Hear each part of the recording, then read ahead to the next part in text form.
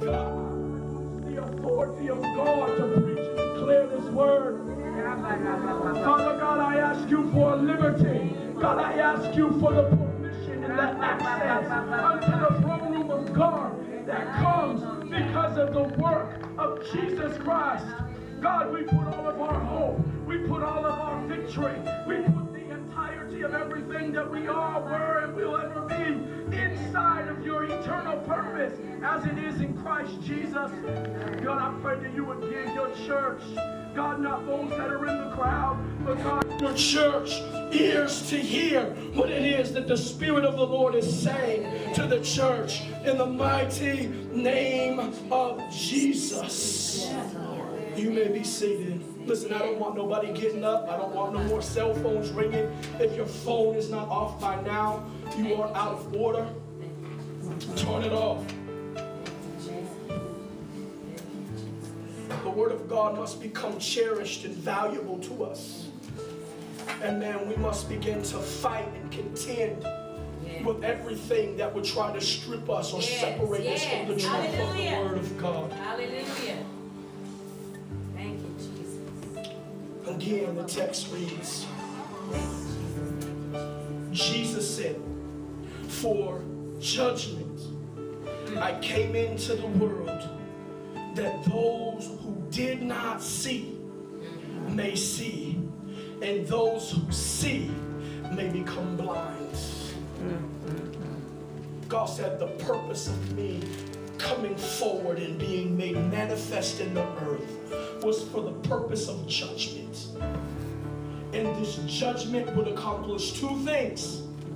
It would cause those who believe that they see, those that believe that they know, those that believe that they're called, those that believe they're anointed, those that really believe they're in position to do something mighty for God. He will come upon those people and he will begin to blind them. Yes, yes. You don't want to talk? Come on, come on. Amen. There is a religious order right now that is being blinded. Rolling over of 2013, God will begin to blind the eyes of false prophets. And he will begin to blind the eyes of false apostles and false pastors. And the things that they declare will no longer have a residency in your spirit. The things that they see will no longer come to pass. Those things that they are standing on will begin to crumble, and they will begin to be made low. And there is a humble remnant church. There is a humble remnant church that has been on the backside of the wilderness, who has been on the backside of the mountain, who has not had no unction yet, hasn't had a platform yet, hasn't had a church yet, doesn't have no ministry yet, has never unctioned a prophetic word yet, never laid their hands on anybody yet. But God says, in their blindness, they're about ready to see.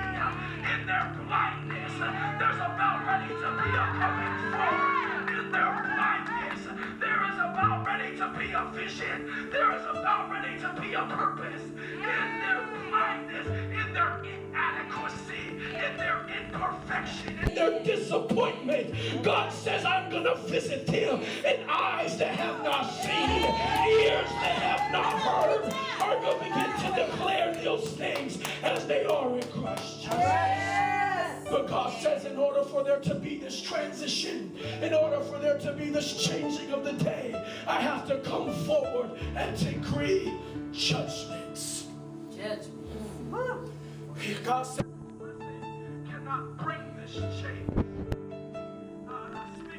Speaking people excitement cannot begin to birth this new day. But God says, I have to come forward and reveal my judgment and bring separation, creating blindness and dumbness.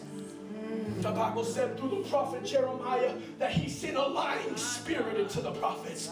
And before God brought in David, he sent an evil spirit upon Saul. Can I prophesy to you and tell you that there is an evil spirit coming upon leaders, a perverse spirit that's coming upon leaders.